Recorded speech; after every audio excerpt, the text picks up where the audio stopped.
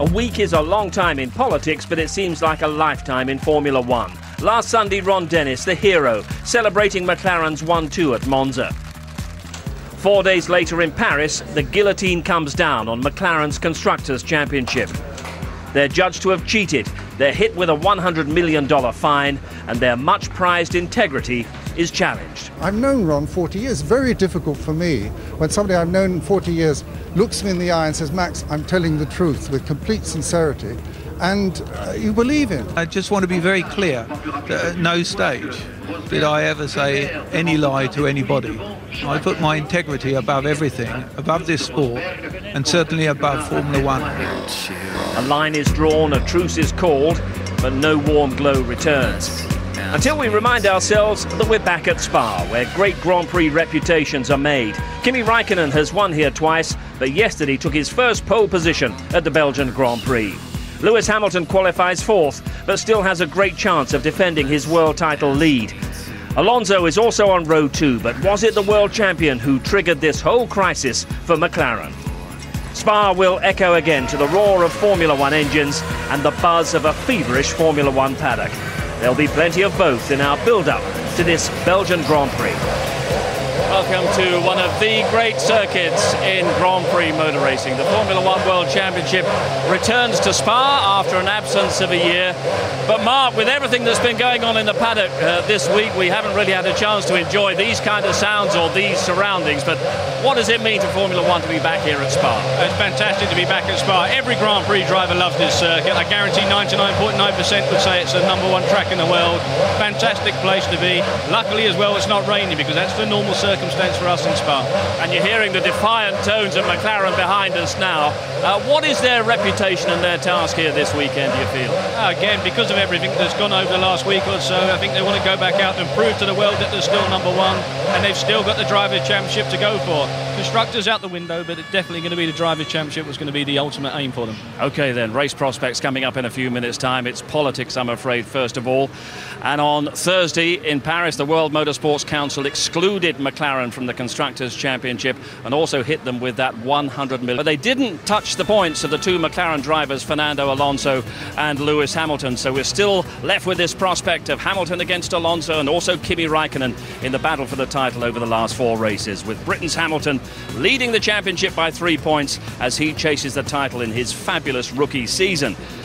But McLaren had been leading the Constructors' Championship by 23 points after their 1-2 in Monza, but they're out, disqualified and prevented from scoring any further points this season. Ferrari are effectively champions. The rule makers have decided that one, and as Ted Kravitz reports, the FIA and the World Council were really flexing their muscles in Paris on Thursday. What's your feelings today? You feeling confident? The truth is, Ron Dennis hasn't felt confident for some time, both about who knew what in his own organisation or what penalty the FIA would impose. McLaren were called before the World Council in the first place to answer charges that they'd used Ferrari's technical secrets to make their own car go faster. The FIA found that they had. It's now become clear what was going on. Ferrari's Nigel Stepney was leaking all sorts of information to his old friend, the McLaren chief designer Mike Coughlin. Both were disaffected with their jobs. Coughlin would glean information on the Ferrari and then pass it on in emails to McLaren's Pedro de la Rosa, who himself drove for Coughlin when both were at Arrows. It wasn't exactly cloak and dagger stuff. Things like, "Do you know the red car's weight distribution?" Pedro asked. But it's phrases like, "It's important for us to know so we can try it in the simulator," that suggests McLaren got some competitive advantage out of it. De la Rosa kept Fernando Alonso in the loop as to who was leaking the Ferrari secrets. Indeed, when discussing what gas to inflate the tyres with, Alonso himself stressed that McLaren should use what they learned from Ferrari. Quote, "It may be the key. Let's hope we can test it during this test." Now, it's this kind of technical chatter that's common between F1 teams and drivers. You can't stop old friends talking. But for Alonso and De La Rosa to put it into writing is breathtaking in its naivety. But perhaps the most explosive thing we've learnt this weekend is that it was Ron Dennis himself who tipped off the FIA as to the existence of Alonso and De La Rosa's emails, an honest confession that's ended up costing him £50 million and a Constructors' Championship. Ron was made aware of the email's existence during an argument with Alonso in Hungary following the infamous pit lane hold-up with Lewis Hamilton.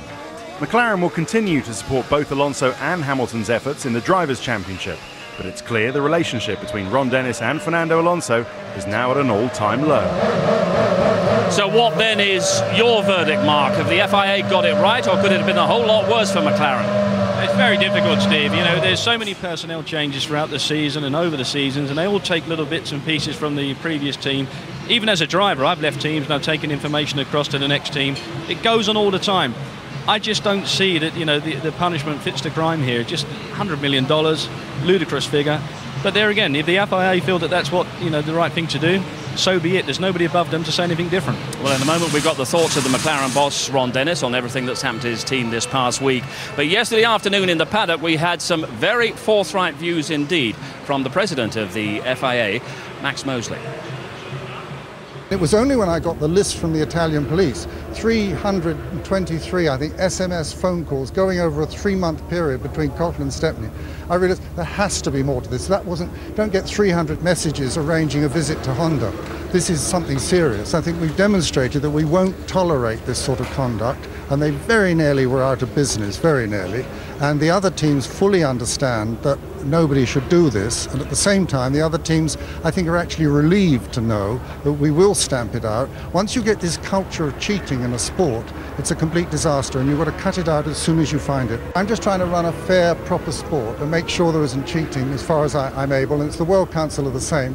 And it really, something like this is very difficult, because a team like McLaren can hire the best lawyers you can get your hands on, unlimited budget. They come in with literally tons of paper.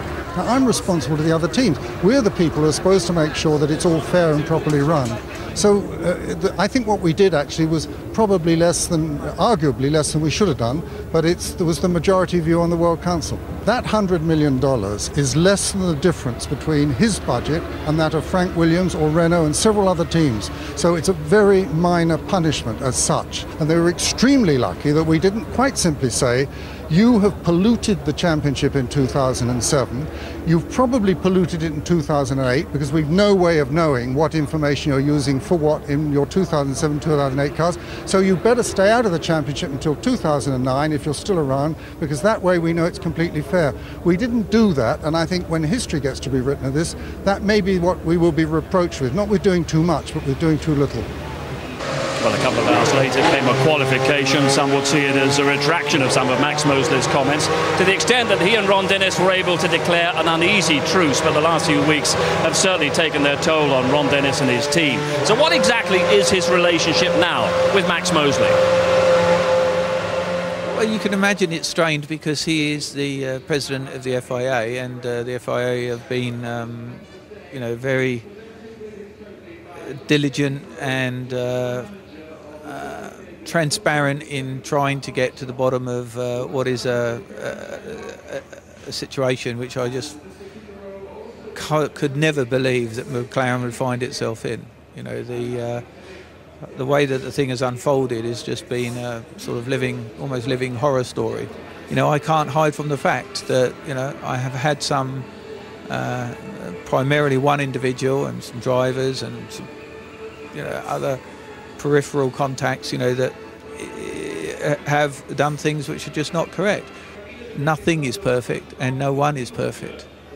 So, you know, I appreciate that if there are being criticisms levied at us, then, you know, then I've got to address those criticisms. But we're a great racing team. We know what it is to win. I don't think anyone's questioning the legality of our cars. Otherwise, I don't think we'd be racing. There's been criticism levelled also at Fernando Alonso in the wake of what might or might not have happened on that Hungarian Grand Prix weekend. What's the relationship actually like now between the two of you, and what's the kind of respect that you have for Fernando? I have a personal commitment which is ingrained in the team to equality, and it doesn't really matter. As hard as it is to comprehend, if a driver is driving one of our cars, he is going to get equality in any set of circumstances. And the team knows very well that actually, whatever their emotions about or likes or dislikes about any of our drivers, what comes before is the principle to equality. Yes, my relationship with Fernando is strained.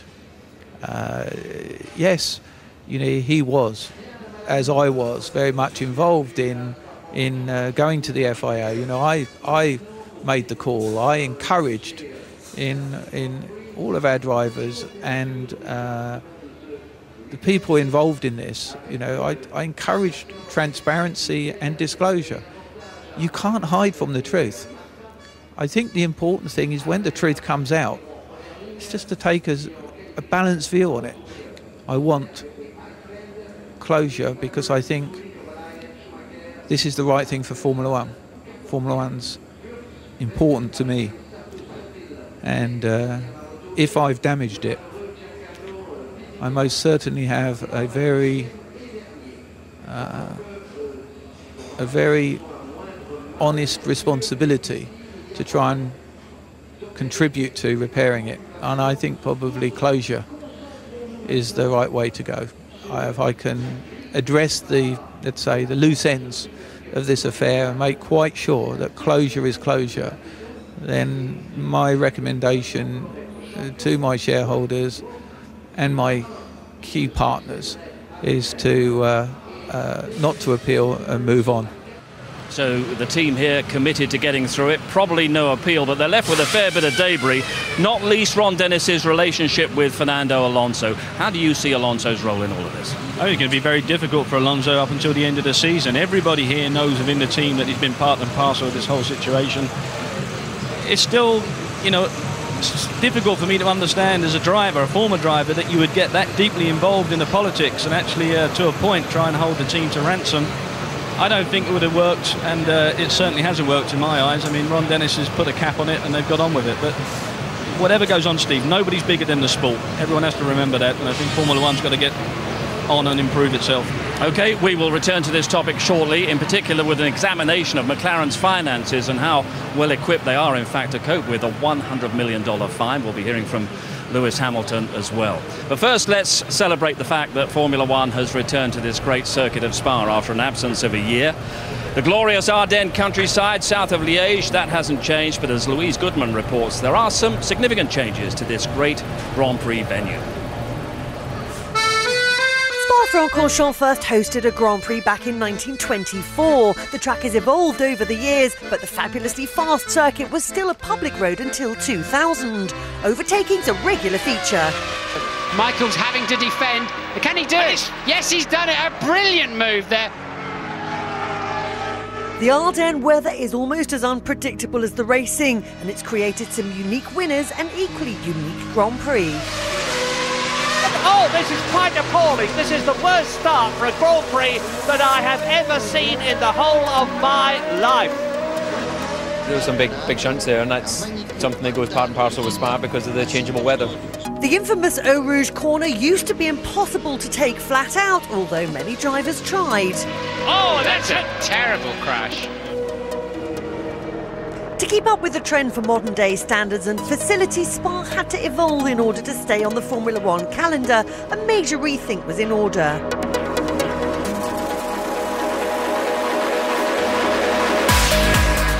£12 million worth of renovations saw the introduction of a modern media centre and, of course, more all-important VIP areas, plus a new pit lane and matching grandstand. It's a popular race with die-hard fans and a favourite in the paddock as the teams get ready for action just a few days after Monza.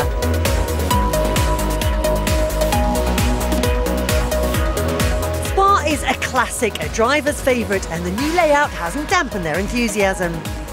It's not really changed much. They widened the exit of the first corner, which is just better for the start in case there's a bit of an incident after the corner or something, more space to avoid.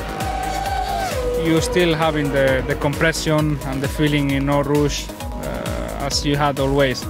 But you know, the difference is that a couple of years ago you have to lift in Eau Rouge, you have to risk in that corner.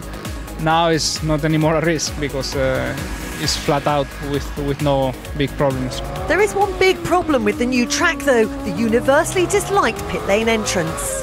The pit lane entrance is, which is looks the most easier things to do, it was the most difficult thing, so it was a very strange way they did, and for sure is negative. It's so tight that there might actually be an incident going in there because someone's going to be too aggressive and crash, and so it's not great. think every driver feels the same. It's going to be pretty scary in the race because it's so narrow. So the Queen of Tracks is back for 2007, and with a new facelift, she's looking better than ever. So how would the drivers cope with the challenge of what I suppose we have to call the new Spa? And how would McLaren and Ferrari be separated in yesterday's qualifying? Here's James Allen with the story of all yesterday's action. Kimi Raikkonen's won this race twice, but he's never been on pole before. All weekend, though, the Finn has been the man to beat that long wheelbase Ferrari, giving great stability in the medium and fast corners. It's a tough track on engines. Both Giancarlo Fisichella and Robert Kubica had to change their engines and take a big penalty. Lots of cars move up 2 places as a result. In the final runs, Massa had the edge over Alonso. Hamilton seemed to have opted for a different strategy. He's got more fuel. He settled for 4th place. Massa made a small mistake in the final chicane, and that allowed Raikkonen to snatch the pole. Amazingly, it's the first all-Ferrari front row of the year. It's always nice to be on pole. At least you know that you have a speed, but the race is a different story. But I think so we should have a good package for the race. I think starting first and second is great for the team, and I think I have also a good opportunity to fight even for a victory. We made a lot of improvements in the car and a lot of develops, so I think we're still confident that tomorrow in the race we can have a chance. It's actually probably best not to be pole because someone will tow you up until turn 5. So it's not that bad a position. Maybe try and get a couple of places at the first corner and then try to get another one after that. We just have to wait and see what we can do, but I'll do the best job I can. So let's take a look at the grid. 3rd pole position of the season for Kimi Raikkonen and the first all-Ferrari front row of the year. Massa alongside, just a fraction behind his teammate. Alonso's never won this season from 3rd place. Hamilton, first time he's been on the 2nd row since Barcelona. Rosberg, outstanding in the Williams, has Heidfeld alongside him. It's Webber and Trulli making up row 4. Row 5, Kovalainen again in front of Fisichella, Ralf Schumacher in the Toyota. Coulthard and Jenson Button, 2 Brits on row 6. On row 7, Tonio Liuzzi and Robert Kubica, who had to take a 10-place drop for an engine change. Wirtz and Vettel make up row 8. Row 9, Barrichello once again behind Button and Takuma Sato. Sutil and Davidson, his worst of the year in 20th. Yamamoto is 21st and Fisichella had an engine change after qualifying, he's 22nd.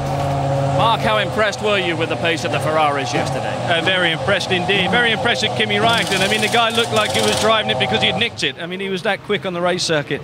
I think Kimi is really comfortable with Ferrari now. He's comfortable with the car, and they look impressive because they've got consistency. 4 or 5 lap runs they were doing, outperforming the McLarens by a long shot. But let's wait and see. I think these guys still may be a little bit heavier with the silver cars. Lewis, they're suggesting that maybe pole position here isn't that important, but what do you feel Lewis can do off row 2? Pole position is always important, Steve, leading into turn 1, especially here with that hairpin. It's tricky to get round full stop, but he's always been a little bit slow the last few Grand Prix off to start, but then he's made amends going into the first turn. Maybe he can do it again here. Well, certainly Kimi Raikkonen was outstanding yesterday. He dominated qualifying right through the contest. And here's the lap described by Martin Brundle that put him on pole position. Let's take a look at this spectacular Spa-Francorchamps race circuit for today's Grand Prix. 4.6 miles through the valleys and trees, lots of undulation, and great challenges lie ahead for the drivers. Let's take a look at pole position lap with Kimi Raikkonen in the Ferrari. Pop out over the top in Lecumbe, and you're still accelerating. Climbing gently uphill too. 210 miles an hour. Lecumbe chicane ahead of us. Brake 100 metres before the corner. Bring it down to 90 miles an hour. Flick right, flick left. Get ready for Malmedy, another 100 mile an hour corner that just tightens slightly through the exit. The car accelerates down to Rivage. Just keep it to the inside as long as you possibly can. Pick up the throttle as soon as you can. Now you're just streaming down the hill. 150 miles an hour in the middle of this straight. 180 before you sight the turn into Pouhon. Incredible speed on the way in. Just correcting the Ferrari mid-corner. Now plenty of space to let it accelerate up to 180 miles an hour before the Fagnes chicane. 90 through here. Look at the way the car just changes direction. It's so stable and settled. Flick left for the first part of Stavolo. 95 through the apex. Running very wide on the curb. Stavolo 2, easily full throttle. You're now into another 20 seconds. The exhilaration of Spa as demonstrated yesterday by Kimi Raikkonen. And of course, Ferrari now virtually guaranteed the Constructors' Championship title after the exclusion of McLaren in Paris on Thursday. And the other big decision, the other big penalty that McLaren got hit with on Thursday was that $100 million fine. Now, how does any organisation, let alone a sports team, absorb a financial hit like that? Well, here's a closer look at the finances of McLaren. Being handed the largest fine in motorsport history is a dubious honour, but it's something Ron Dennis will have to sort out. $100 million, £50 million would fund a year's racing for a small team like Spiker, but the sharp end of the grid attracts and retains big money. So the truth is, the top teams do have access to this kind of cash. £50 million was the headline figure, but the final total is minus the prize money McLaren would have received from Bernie Ecclestone, which is about £35 million. So the balance to be paid by McLaren to the FIA will be in the region of £15 million. Well, these are McLaren's inputs. They get over £75 million in sponsorship, half of which comes from their title sponsor.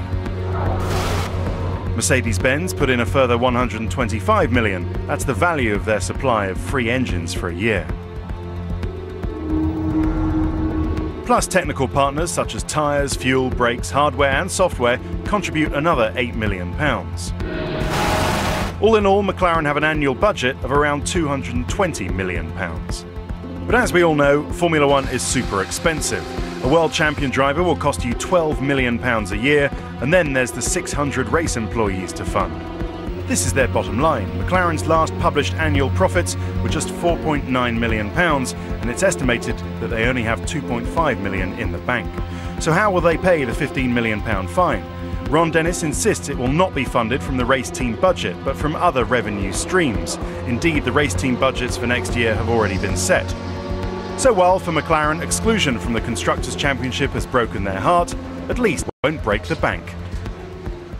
One further implication for McLaren next season, they're going to be operating from a garage much further down the pit lane. I'm with Andy Stevenson, the Spiker team manager. Andy, can you tell us how are the garages allocated and what difference does it make to a team where you are in the pit lane? Basically, the garages are allocated on where you finished in the previous year's Constructors' Championship. So the team who scored or were allocated the most points in the championship are at the top end of the pit lane, and the teams with the least amount are at the bottom end of the pit lane. The biggest implication of this really is the way that the space is divided. The top four teams tend to get more garages than the lower four teams. So for instance, this year Renault, who are the current Constructors' Championships, can sometimes be allocated up to 6 garages when we will only end up with 3. What this means for us is we obviously have a much smaller area to work in, which can make the job very difficult and sometimes very dangerous. Thanks, Andy. Okay. Well, all this talk of $100 million fines, we have to keep reminding ourselves that this is a sport that we're talking about, and the object is to build a racing car that's better than that of your opponent, and the task for the driver is to get the absolute best out of that racing car, and I suppose in extreme circumstances try to overtake. Well, Lewis Hamilton here last weekend in Monza demonstrated that in Formula One overtaking is still possible. Not only that, but it's exhilarating as well. Here's Mark with some analysis. Lewis Hamilton arrived in Formula One as GP2 champion. The expectations were high, but he soon delivered.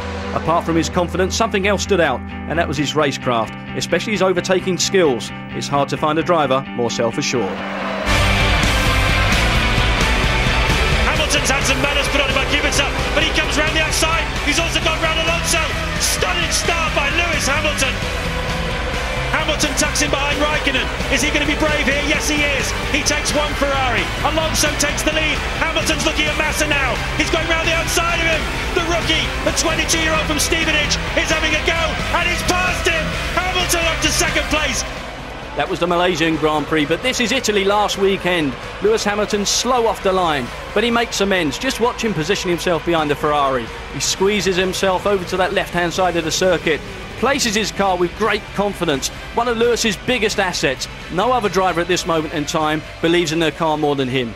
It's really refreshing to see, and I think it's partly in Lewis's mindset. When he comes up again behind another car, his whole thinking is bang, getting past straight away and getting on to the next car. Hamilton's move on Kimi Raikkonen's Ferrari at the first chicane at Monza is one of the best I've ever seen, and the Formula One paddock is taking note. when I saw it, I say, well, there's still a little bit of gap. It cannot be done at this moment. They're going to do it in the next lap. And at this moment, he just went for it. And I think that's exactly what he just looked in the mirror and they say, well, he's not really next to me now. And just concentrate to the front. And suddenly he was next to him. And you could see that Räikkönen was kind of surprised. And he was too late to close the door. I got a good exit from the last corner. And I believed that I would be able to slipstream him, but I didn't really catch him on the straight. My personal feeling was when I was in the car and I was in the position, I thought, okay, I'm close enough. I've slipstreamed him, I've moved out, and I just outbraked him. But I watched the onboard footage later, and I realised I was maybe two car lengths behind. And for me, I thought it was bloody crazy, but it was good. It was good. I'm glad I pulled it off and didn't end up in the barrier or in the grass. And Lewis Hamilton left the McLaren garage a few minutes ago full of expectation, determination, and simply glad, I'm sure, to get racing again after this week that's been so full of politics. But what a supreme talent he is. And he sees overtaking opportunities that others can't see at all. How many actually exist around here at Spa? There's a number of overtaking opportunities here on this circuit. That's the beauty of it. It's such a long lap as well. A lot of slipstreaming goes on. If he's got confidence like we've seen in the last few races, I think you'll see Lewis making a few moves early on in the race. OK, we'll hear more from Lewis Hamilton in just a few minutes' time. Plenty more from Mark as we get closer to the start of this race. But if you've been logging on to the ITV F1 website, it might be you that gets your question answered right now by Mark.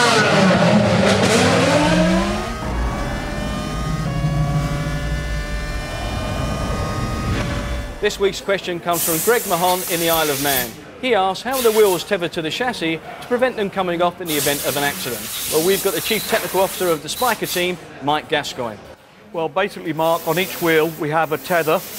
Here's one that we unfortunately put to the test earlier in the weekend when Adrian went off at turn 7 and hit the wall, but the wheel stayed on. This tether has to withstand a certain load, and we have attachment points both on the chassis and the upright, both of which are also tested to withstand a certain load to ensure that we keep the wheels on in an accident. And what's the actual material of that, Mike? This is a Kevlar fibre. It's a load of individual fibres bound together. It has to have a certain cross-section area, and also we wrap it up so that it can't suffer any UV damage or damage from fluids that we use on the car. And in your expert opinion, this is definitely a good thing for safety. Yeah, and I think you saw the crash with Kimi Räikkönen in Monza, which was a very high-speed crash, hit the wall directly without slowing down at all, and all the wheels stayed on the car, which is what we want in Formula One.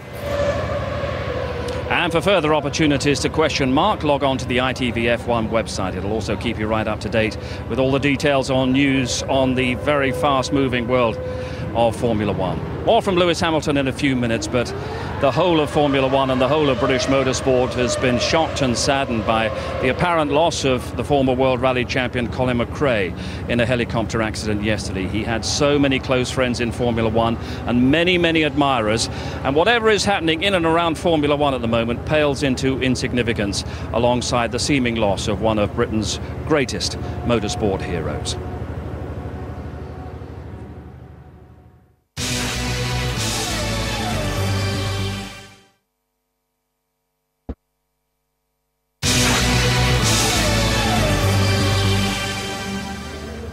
Formula One back at Spa, and the grid is gathering for the Belgian Grand Prix, the last European race of this hugely eventful season.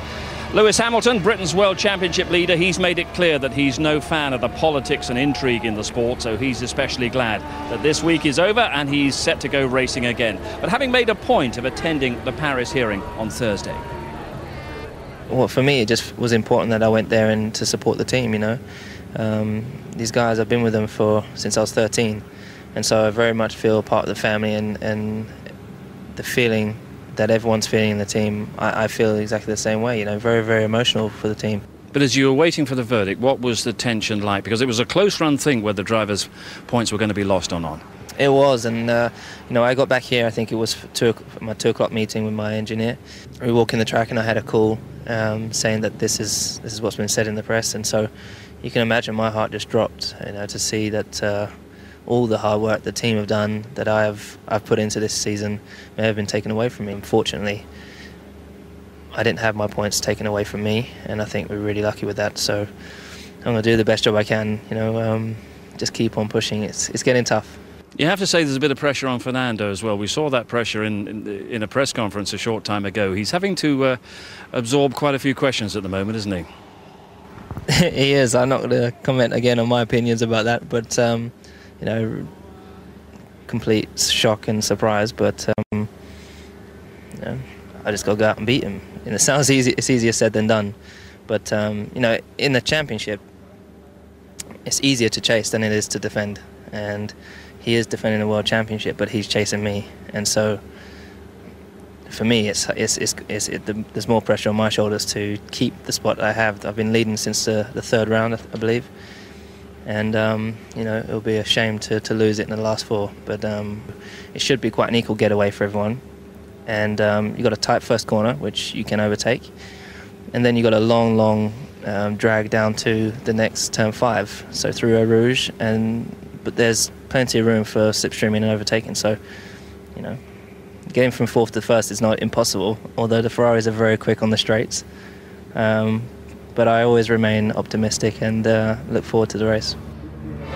Pre-race thoughts of Lewis Hamilton, who'll start this Belgian Grand Prix from row 2 behind an all-Ferrari front row, Kimi Raikkonen and Felipe Massa. Huge crowds here at Spa as Formula 1 returns to this great circuit, and we'll be down on the grid with Martin Brundle very shortly. But first of all, here's a further chance at our current ITV F1 competition. This weekend we're giving away a fantastic trip for 2 to Shanghai for the Chinese Grand Prix on the 7th of October. You'll have return flights and 4 nights accommodation in an executive room at the Hilton, Shanghai. The hotel's set in the heart of the city's entertainment centre and is within walking distance of the main business and shopping districts. Once you get to the track, you'll also have grandstand seats to watch all the action, an official merchandise bag, plus an exclusive tour of the McLaren Mercedes garage.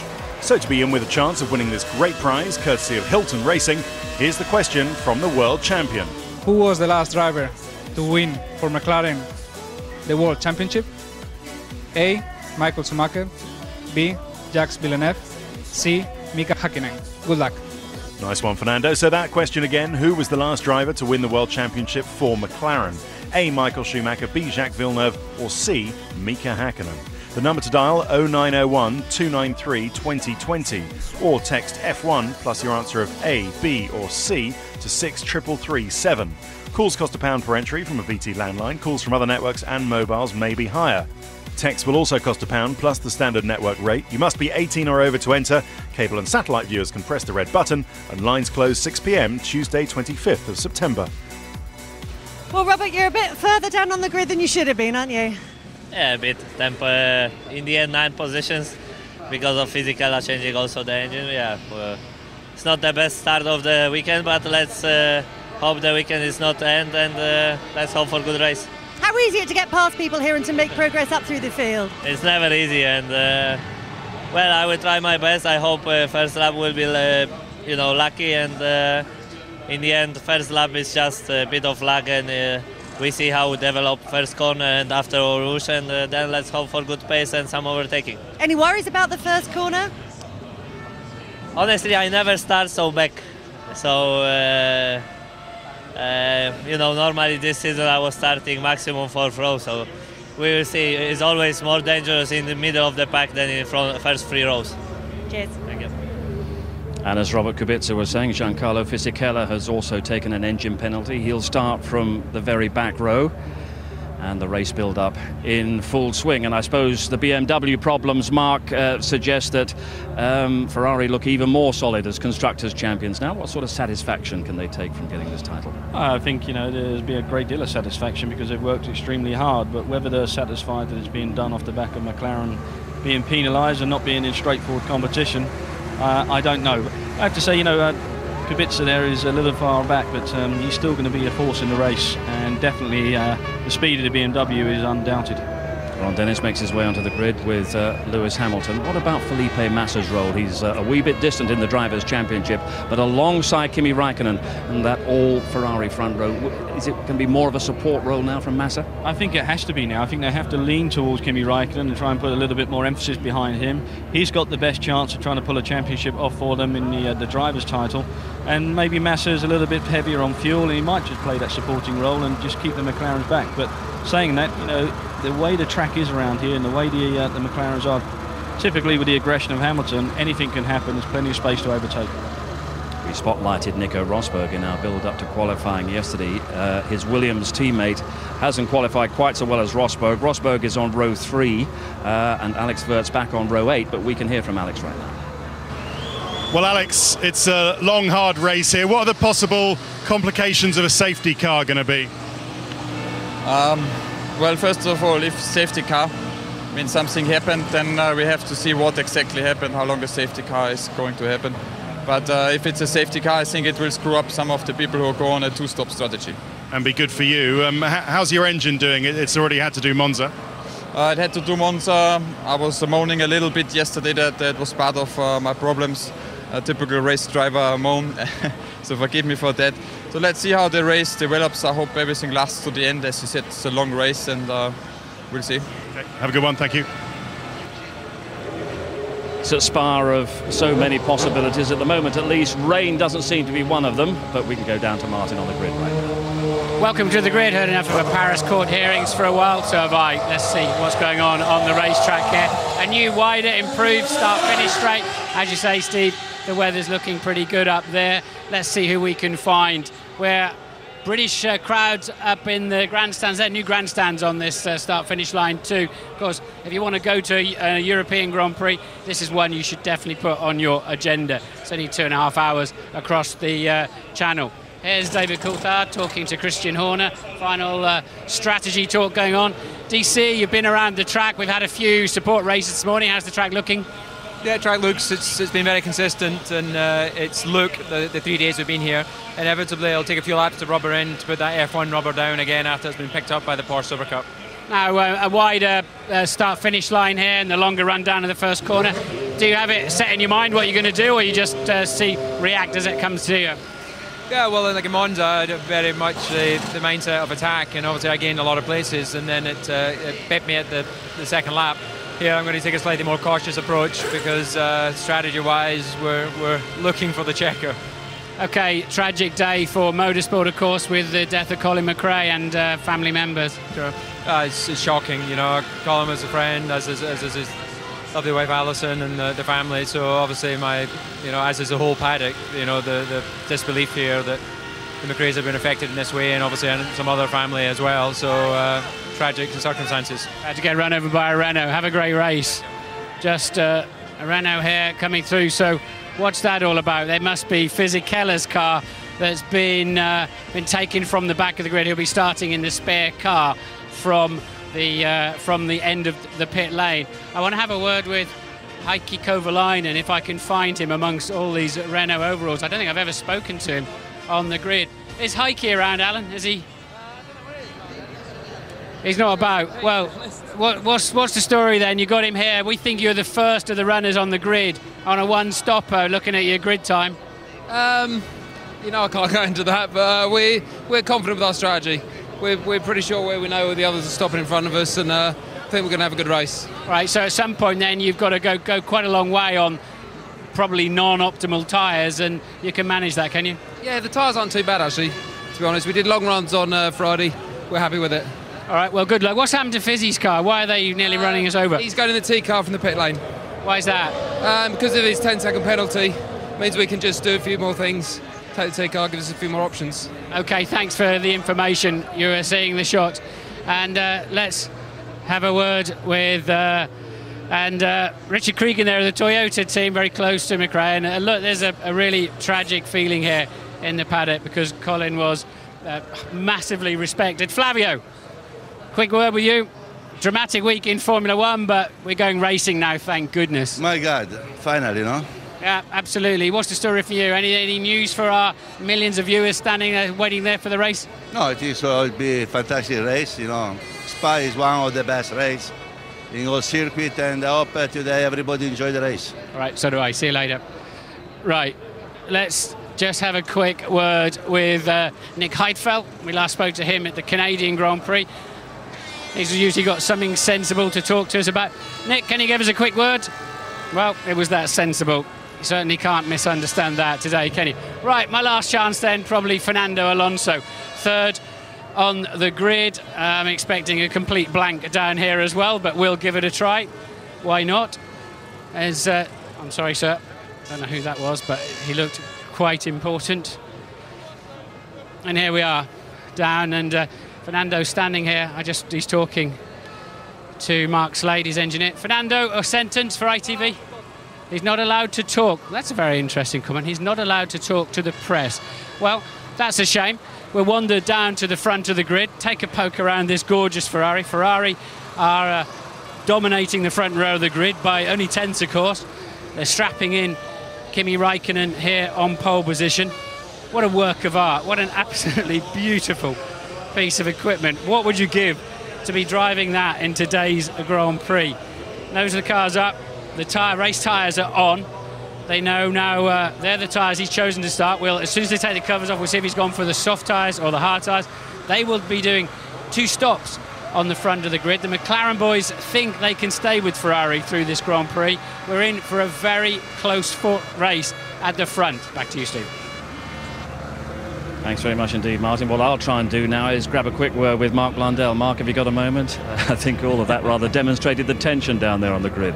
Yeah, I think just more and more the guys, especially at the front of the grid, are just getting a little bit more focused, and it's getting towards the end of this season. And definitely for the front runners like Alonso and Raikkonen, they want to focus and concentrate on the job in hand. Now, what about the battle for the title? Not only Kimi Raikkonen involved, but Alonso against Hamilton in particular. Now that the pressure and demands of the Constructors' Championship are out of the way for McLaren, how does that affect the relationship between the two of them as they go for this title? I don't think there's any difference in reality. Constructors is done, but it's dog eat dog as far as the drivers are concerned. You know, Lewis is there, he's the rookie, he's to be beaten. At the same time, Alonso, double world champion, wants that 3rd title. And I think it's going to be a great contest today, and I think, you know, this will be maybe a turning point now. If Lewis comes away from here stronger again, I think that's how the season will pan out. But if Alonso has a stunning result, I can just see Lewis getting it slipping away, and that's going to be a lot of pressure to contend with. And what does this first corner hold? It can hold a lot of problems for the drivers. Lewis there just contemplating what it will be like going into turn 1. He's not on the front row, second row. Got to try and achieve something very quickly. He's the man who can do that sort of thing. But turn 1 here always has fireworks attached to it. So the first of 4 races that will decide the Drivers' Championship, and Thursday's decision to leave the McLaren drivers' points total intact in the wake of the spying scandal. Well, it had its critics, but we're fans of it right now because it means that one of the best contests for the drivers' title in years can resume right here in Spa. Amid great tension on the grid down there, etched in the face of Ron Dennis, the Belgian Grand Prix is a few minutes away.